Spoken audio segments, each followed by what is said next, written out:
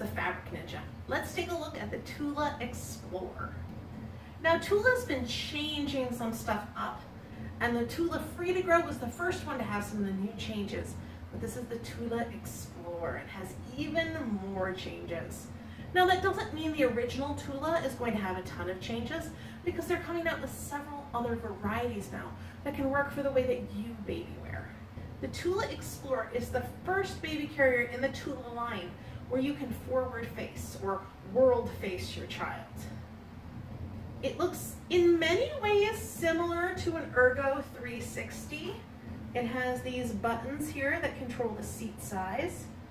It has a headrest which goes up and down. And inside the body here, which we'll look at in a moment, it actually adjusts the width of the seat. And that's very much something you see on the Tula Free to Grow. It has this seat adjuster, as does the Ergo Adapt. So this is a wonderful way to make sure that your kid always has that knee-to-knee position, even as they are small or get bigger. Today we have the doll, Big Baby, helping us out. This is my daughter's doll, but it happens to be the size of about a 2 or 3 month old, depending on how big your kids are. So it gives us a good idea of what baby wearing is like when your child is young.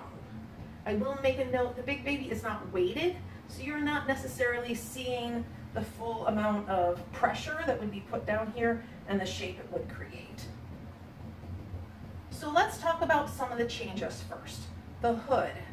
This is a big change in the Tula world. These hoods are different now. It comes with a flat hood, and the reach straps are attached. Now before, Tula hoods used to have a loop of elastic here, and you could add your own aftermarket reach straps to make it easy to pull up behind you. But now Tula has attached them, and right here you can see snaps. You just lift these up, and you're going to snap it right to the shoulder here at whatever height you need for your child. This snap does mean that if you're making DIY accessories, you're going to need the snaps that work with this carrier, or you're going to need to buy pre-made reach straps. Both are available. And you can actually still make the hood with the elastic loops at the end. You just use a set of reach straps that hooks onto that elastic loop. So you can still make them any way you want. Well, we have the hood up here and out of the way. Let's talk about this, the bib. Lila Baby has a bib, Ergo 360, Ergo Adapt. This bib is wonderful. It gives your child head support when it's up, especially for when they're sleeping or when they get taller. Having a taller kid, this acts as increasing the height of your carrier. It can also be worn tucked to the inside as well for smaller babies to give them a bit more support. Well, for you to really see how this hooks up, I'm going to need to get this hood out of the way. So let's do that first.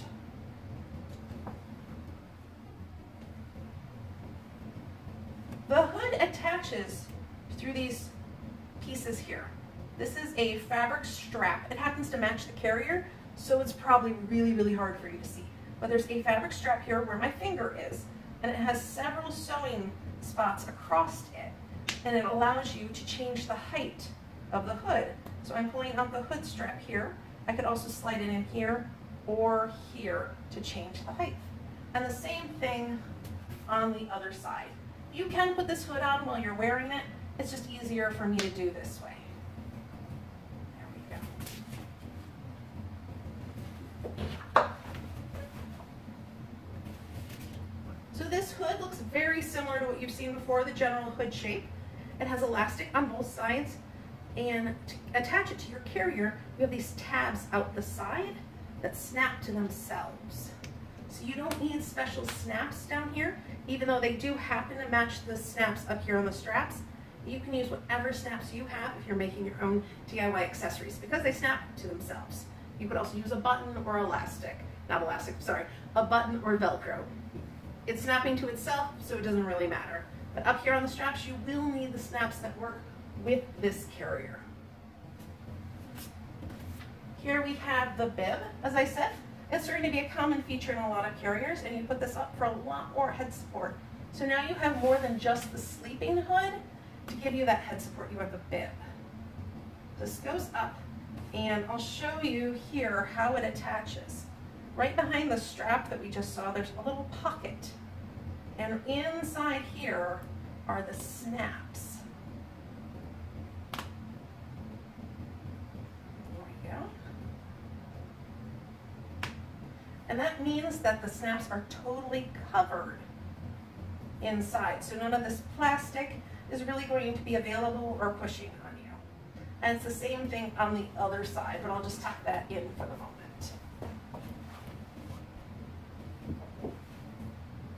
I do have a DIY bib pattern available if you want to cover up the bib for a little bit more protection for your carrier from all of that drool, because we all know baby carriers are delicious. This bib does mean that when you are wearing a strap cover drool pad, you will need to slide it up the strap. So when it is down low, so when it's down like this, sorry, trying to make it easy to get to things.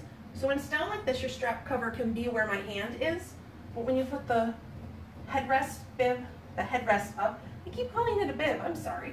When you stick the headrest up, you will need to move your suck pads up to keep them nearby. Your baby still will be able to chew on them if they're bigger. And of course, if your baby's smaller and this is down, your suck pads will be at the right spot for them. Here we have these two snap adjustments, and as I said, inside the bottom we have width adjustment. If your baby is going to be forward facing, you take these snaps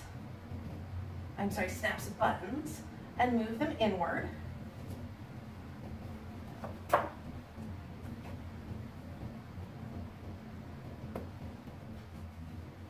And then you're going to put your baby on this way, making sure that the width of the panel is comfortable for your child.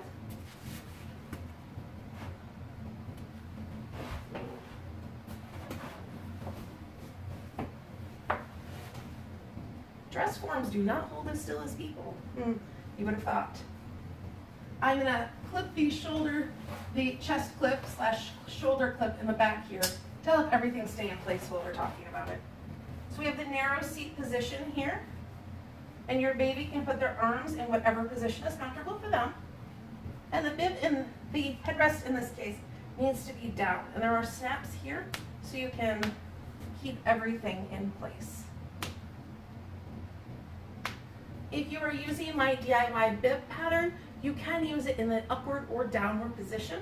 And the long side is just going to fold over this edge to protect it from all that lovely baby drool. So our baby is comfortable in any position in this carrier. My kids never liked outward facing, but I know kids who hate inward facing. So this carrier does give you a lot of options that work for you.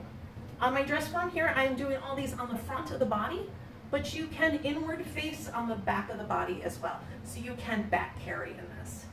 Let's look at the last part, that width adjustment at the bottom.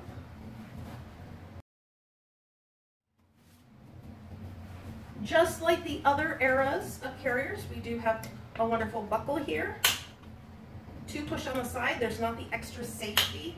I know a lot of people have trouble with the extra safety push and able to get it on and off yourself. And don't forget, when you snap it, always stick it through this piece of elastic here.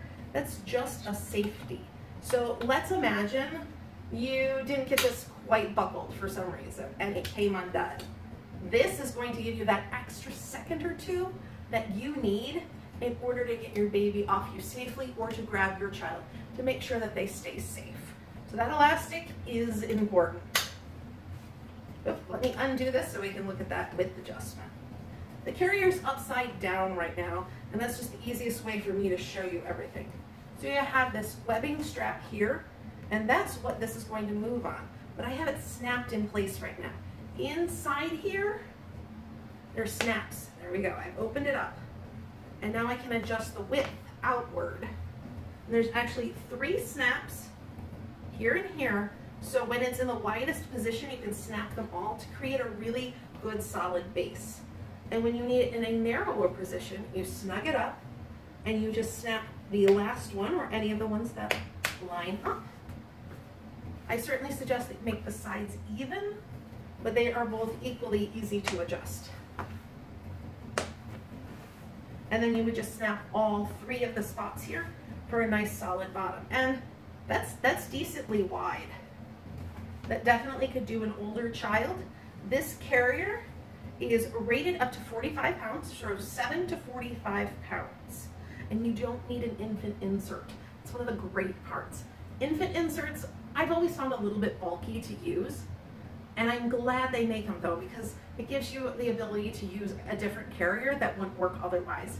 But if you can go with a carrier that works for an infant without the insert, and you're new to baby wearing, that's what I'd suggest.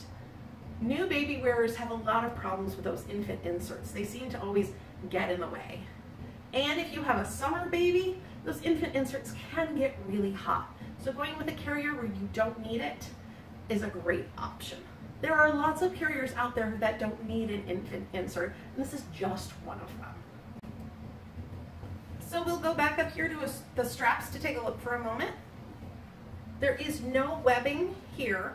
The webbing starts at the top of the strap where that snap is for the hood.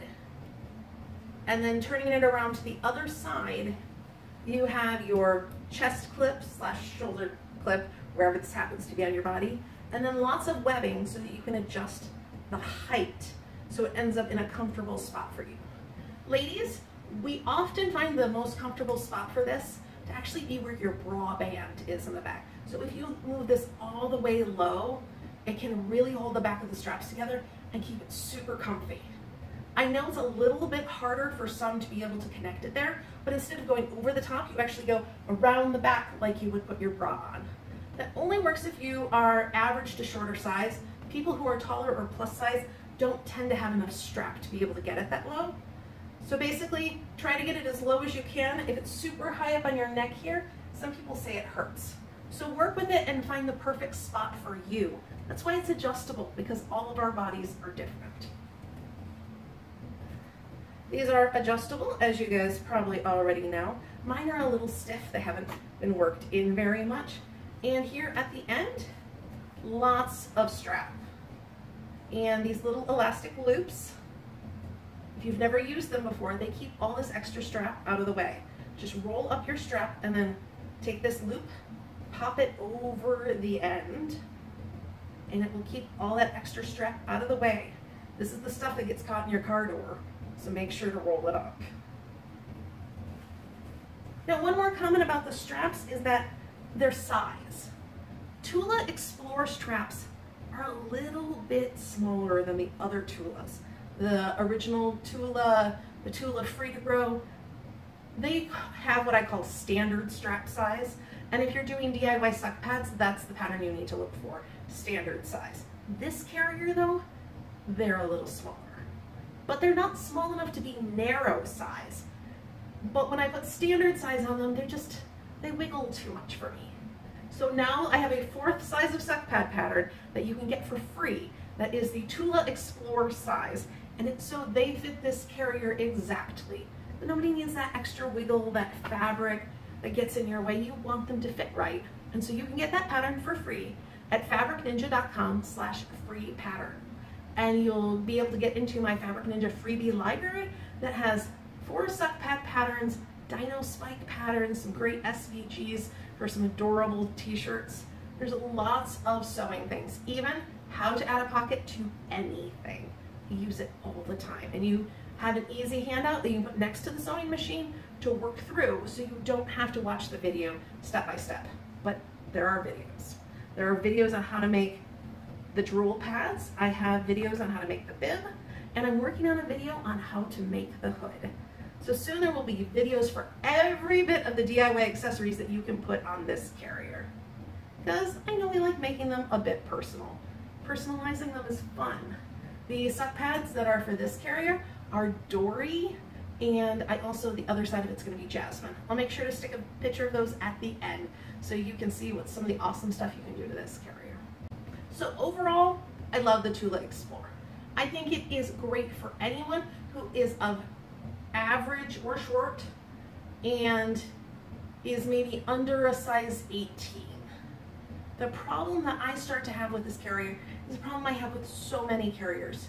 The straps are not long enough for me. I'm about a size 28 and I'm 5'8" and I'm large chested. So all of those things go together and make it so the straps are not very long. When I'm wearing a child on my back, the straps will only end up being here. So I have that chest clip all the way up by my neck, and the webbing ends up cutting into my arms. The only carrier that I have found that works for me, that is truly and totally comfortable, is a plus size kinder pack. So if you are roughly my size, that is totally a carrier that I suggest for you. It has an adjustable seat so you can get a great width on the infant size, and it goes all the way up to preschool, so there's an amazing range of sizes. I will note there is no forward facing though. So if forward facing is important to you, you need to look at a different carrier. But if you fit in, you know, the roughly 80% of people in the United States at their body size, this carrier is gonna work great for you. And the adjustability on it is wonderful. Long straps, long waist strap. I did not have a problem with this fitting my waist. It was just the strap length that was a problem.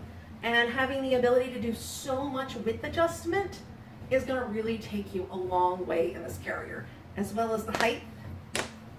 As your child gets taller, you've got some height adjustment still available. Thank you for joining me, Alice the Fabric Ninja, and I'll make sure to post some pictures of those Tula Explore accessories I'm working on. Don't forget to check out the Fabric Ninja freebie library on fabricninja.com, and make sure to leave a comment about your favorite baby carrier below. Maybe I'll do a review of it.